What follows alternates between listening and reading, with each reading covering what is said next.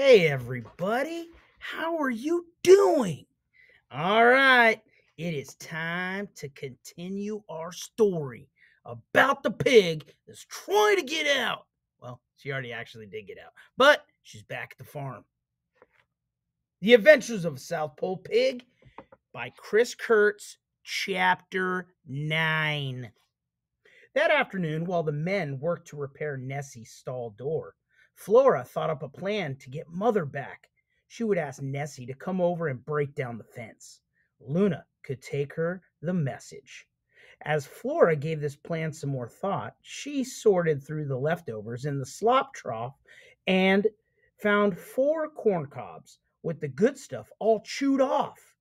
"Gather around, everyone," she called. "I've got a new game called Feelin' Kicky." She and her brothers were going to get strong. Then, if Nessie wasn't willing or able, maybe they could break down the fence themselves. "Here's what you do," Flora announced. "Toss the cob as high as you can, like this." She took the corn cob in her mouth and jerked it into the air. "Then you run to the fence, turn and kick it really hard. Run back and try to stomp the cob before it stops rolling." She glanced at Alfred. For the first time since Mother had been taken away, he looked a little happy. "I'll go first." She tossed the corn cob and dashed over to the fence. She spun around and reared up on her front legs as her back hooves flashed out behind her. Tap, tap. They clicked against the fence. She was hoping for a louder, thumpier sound, but she tore back to the cob that was still rolling and jumped on it with her front hooves. "There, like that." Flora spun again and then looked around at her brothers while she caught her breath. "Wow," Alfred said. They all lined up behind the corn cobs to take a turn.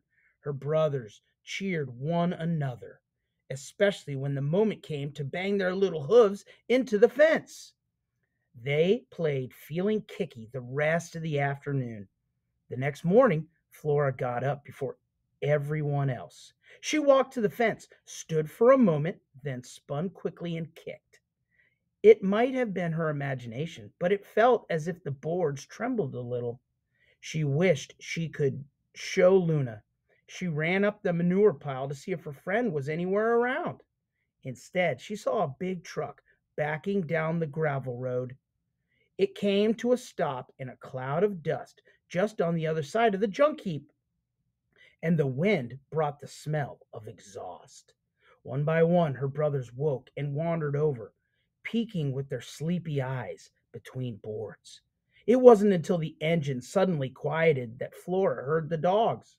It sounded like hundreds of them, barking and whining from inside the back of the truck, which was covered by a stained, greasy canvas. 2 strangers and a man with a dark beard came around the corner of the truck and strode purposefully toward the pig pen. What was this? Flora could hardly believe. "Don't let them catch you," Mother called from her pen. "Stick together and dash from corner to corner." Flora looked at Alfred. Alfred hurried over and glued himself to Flora's side. She nuzzled him for encouragement. "Get ready," she whispered. 2 of the men stepped over the fence and into the pen. They lunged and grabbed as Flora and her brothers ran to the farthest corner and jammed themselves into a tight bunch. As soon as the men came close, they ran again, grunting and squealing, to the next corner. "That's it!" cried Mother. She was standing and looking over the top of the gate. She sounded frantic. "Stay together, children." Was that why they moved her out of the pen? Flora wondered. So she couldn't protect her children? The gate between the 2 pens shuddered. It was Mother throwing herself against the boards. "Don't let them put their hands on you," she shouted. "Don't let them pick you up." The 3rd man lunged at Flora. She jumped sideways to dodge his hands. Even though she was the smallest pig now, she was faster than her brothers. Her strong back legs powered her forward through the gap between his legs. She glanced around. The man with the beard fell on Alfred. "No!" Flora shouted. She dashed over, aimed for the man's head, spun, and kicked backwards. "Oh, hey, it's you again," he said. She could tell she missed his head, but the man let Alfred go. The three men dusted themselves off. Flora's mother was still shouting encouragement, but Flora's attention suddenly slipped. The dogs in the truck had kept up their barking. Were they the same dogs from the day in the cornfield? They sounded similarly excited, but happy too, as though they were finally off on the adventure they had been training for. Adventure! Did she dare? This time, when the men slowly advanced with their hands out in front, Flora only pretended to scramble. She darted one way and then turned back. Her brothers, including Alfred, all made a break for the other side of the pen. But Flora stood her ground. "Flora, run!" cried her mother. "Get that one," the man with the beard shouted. "She's nothing but trouble."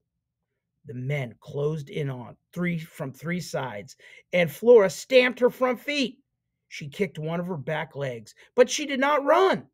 And when they fell on her and picked her up, she did not struggle. "Flora!" Alfred squealed. "Goodbye," she shouted. "Don't worry about me, Alfred. Work hard on your kicking."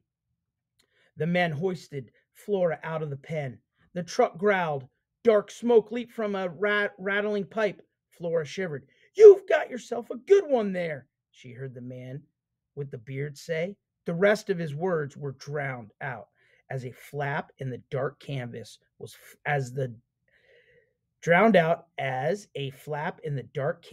flipped up, and Flora was shoved into a wood and wire crate. Flora was captured. Oh no!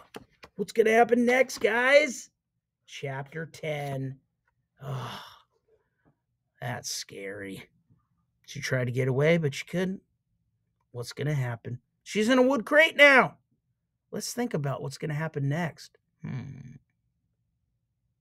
All right. I'll see you tomorrow for the next chapter, Chapter 10. Woo! Have a great day.